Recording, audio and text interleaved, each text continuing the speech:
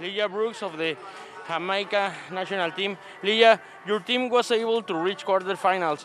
What does it mean being able to reach to this point? Well, I mean, our Jamaica U17 hasn't reached this point yet, so obviously it's a big milestone.